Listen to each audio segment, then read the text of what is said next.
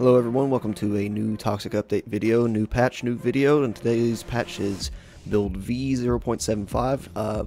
One of the biggest things that came out in this update, as I'm showing you now, is a new map called Twin Peaks, I believe. And so I'm going to be showing you a flyover of that. I want to go over all the new things they've added, which includes like 4 new vehicles, I believe, new weapons, and new customization options.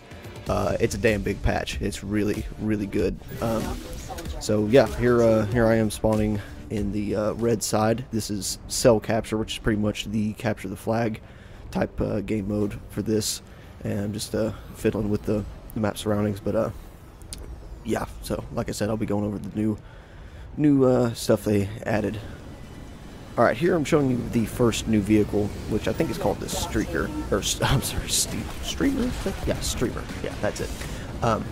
This is like a little pocket bike type deal that you can spawn by hitting G as long as you have 100% Eden energy. As I'm showing you here, you can even spawn with it if you have the enemy cell, which is a good getaway vehicle.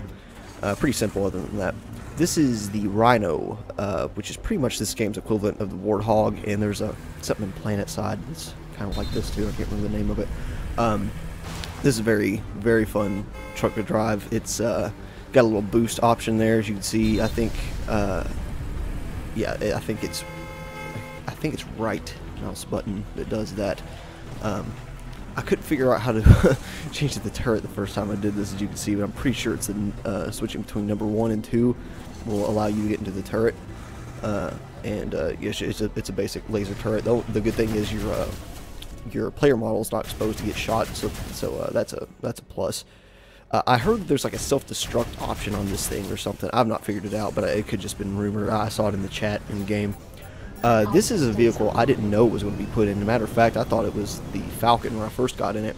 This is called the Banshee. It's pretty much the game's equivalent of, it's like a hovercraft type thing. It's a low flying hovercraft, kind of like Halo's Ghost. I'm going to go ahead and tell you, I'm going to be making a lot of comparisons this video to Halo, because that's like one of my favorite games, and this patch does a lot of things similar, and it does it well. So that's also a graphical glitch I've been running into. I don't know if that's map specific or what the hell that is, but it's kind of rubber bandy, but I'm sure that'll be fixed.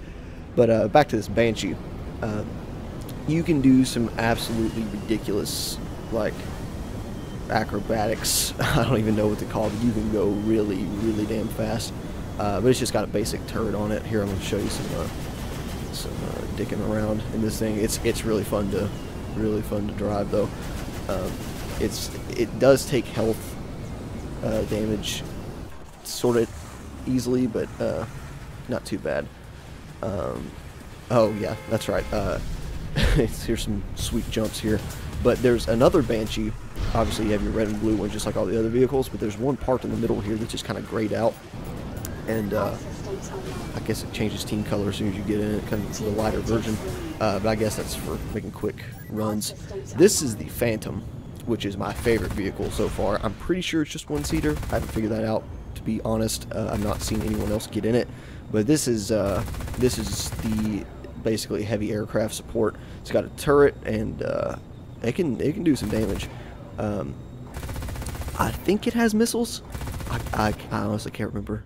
It'll show gameplay if I do use them, but yeah, this thing's really fun to fly. You can haul ass in it too. I'll show you. I think right here I'm doing a flyover the entire map just to give you a sense of scale of what they've added in this patch, and that's really what this.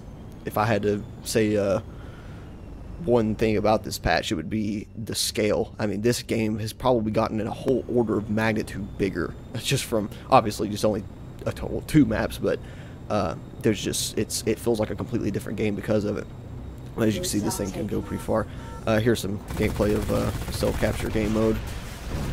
I guess I must have yeah, that's definitely rockets or some sort of beam of some kind. Yeah, this thing's very effective though.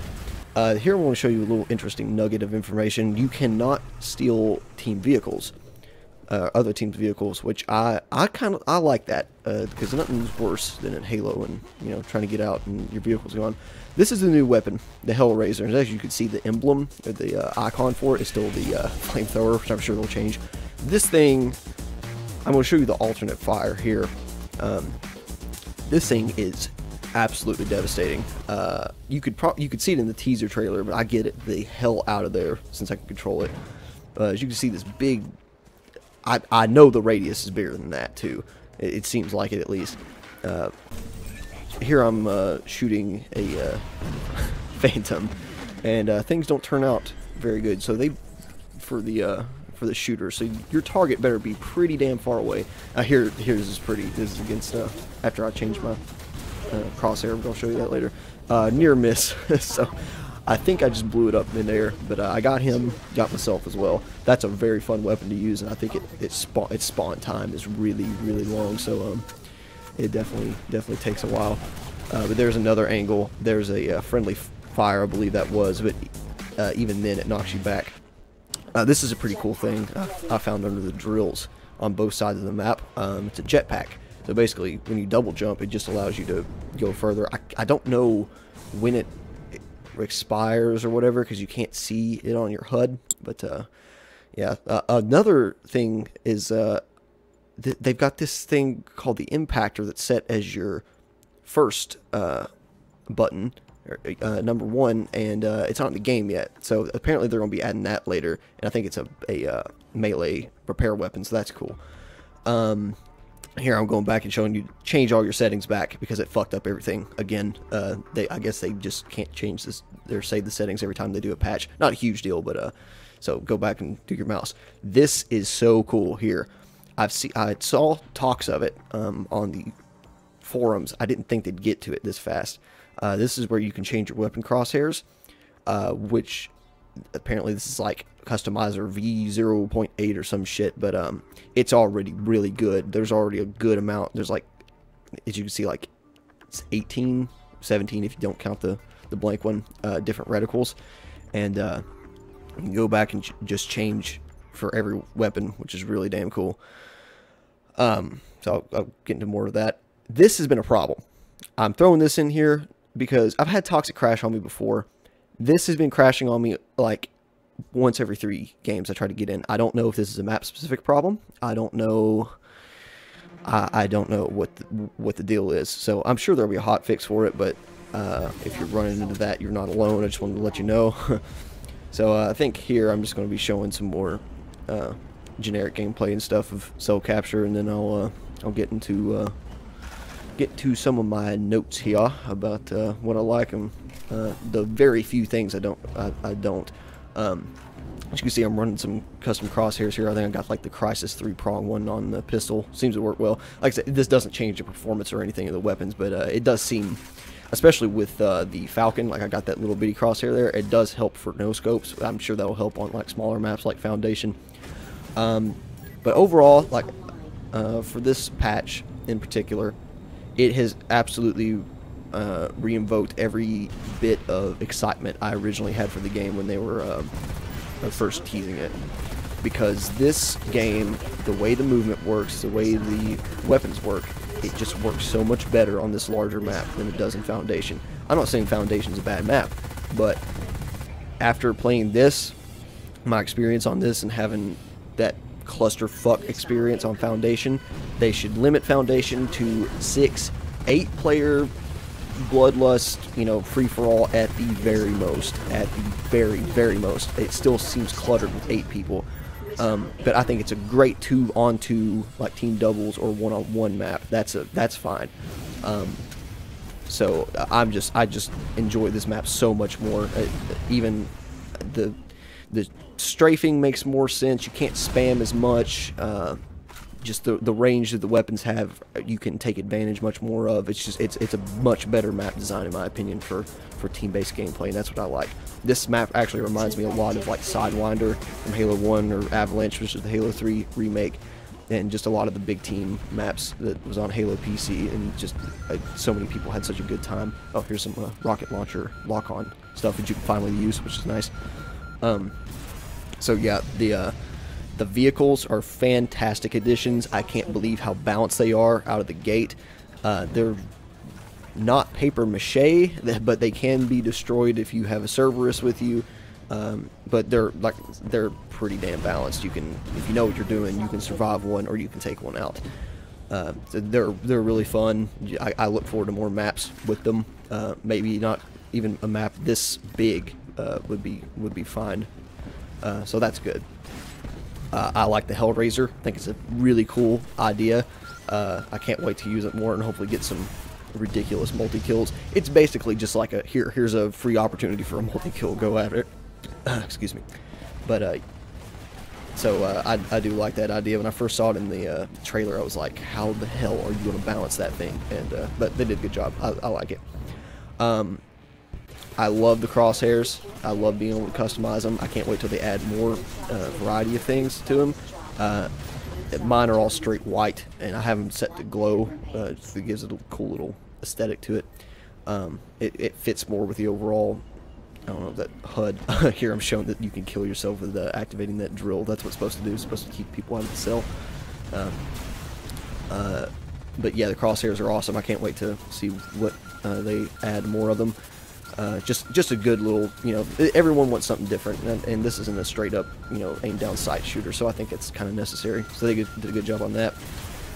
On the bad things, the biggest gripe right now I'd have to say is the crashes. I'm sure that'll get fixed, and it's always when the map is loading. So I would have to bet it's something to do with this map and something with, it's just, I don't know. But they hot fix that every time, so I'm sure we won't be seeing that issue for much longer. So that ain't too bad. The one biggest balance issue I could say is I think the cell capture time is way too damn long.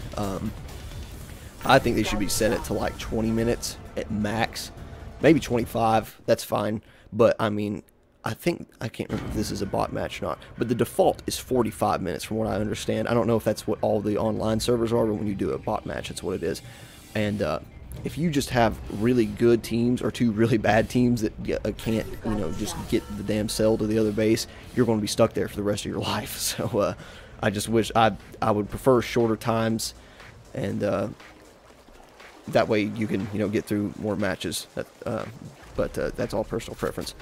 But if I had to put a singular statement on this patch, I would say this game is almost worth the asking price, and it's not even complete yet.